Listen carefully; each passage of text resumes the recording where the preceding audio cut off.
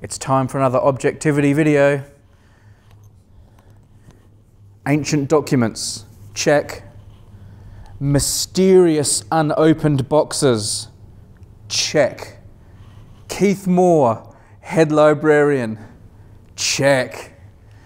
We have everything we need for an Objectivity video. What have we got, Keith? What have we got? Well, we have here three very large lenses, and these are lenses from aerial telescopes made in the 1680s. So you can see they are inscribed, and the lenses themselves are rather nicely mounted. And these were made by Christiaan and Constantine Huygens, the great Dutch instrument makers and astronomers. And what you have here is a lens of glass, and it's mounted. For July or for June, or what month is that? Yeah, that's for January, I think. For January. First things first, Keith, this is not the original mount. It isn't, no. This is a later Victorian mount, and it was put on there by a Victorian astronomer called Warren de la Rue.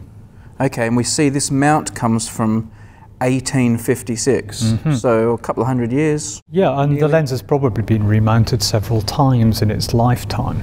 Another thing I'm noticing, Keith, is that the glass is like it's got lots of flecks and bubbles in it, and it's not very it's not the sort of perfect glass I associate with astronomy. Well, that's absolutely right. And something else you might notice about it, it's rather flat. It doesn't really look too much like a lens. It doesn't have much of a profile to it. Yeah, you're right. It hasn't got that kind of concave or convex nature you would associate with something for bending light. And this is just limitations of the glassmaking techniques of the time, but also it's to do with how they observed at this period. So this is part of a very particular kind of an instrument called an aerial telescope.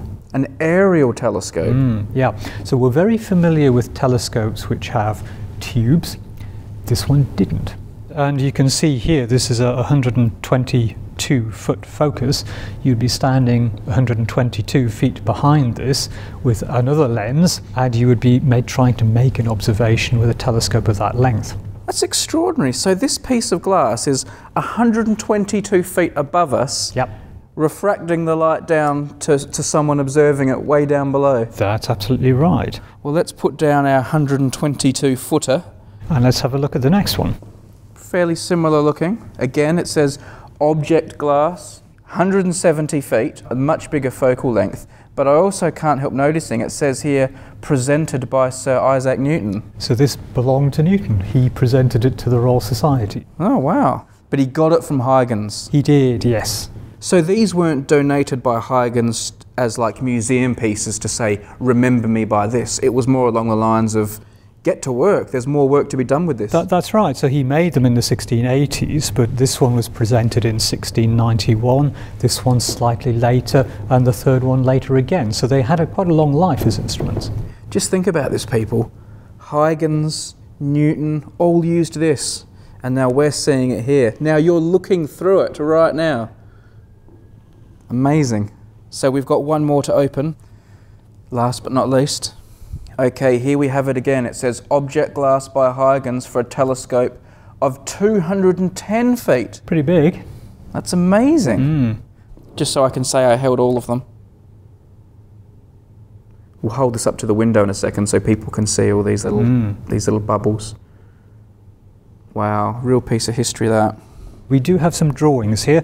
Here we have papers on large telescopes by Robert Hooke. So he says that was set up about the middle of the quadrangle of Gresham College, a mast or a pole of about 14 inches in diameter. And we can see a picture of it because he very helpfully drew one. Oh, wow. So here it is. Oh, you can even sort of see the quadrangle too. That's right. So this is Gresham College. This is the Royal Society's first home. And you can see there's a mast embedded in the ground here. Now you will see that this is an enclosed telescope. So it's not quite an aerial telescope yet. And these would be typically 20 foot or more in length. And reasonably stable, but they would tend to bow these instruments. So not ideal. And right at the back here we have a classic image of exactly how these things work. So Wow.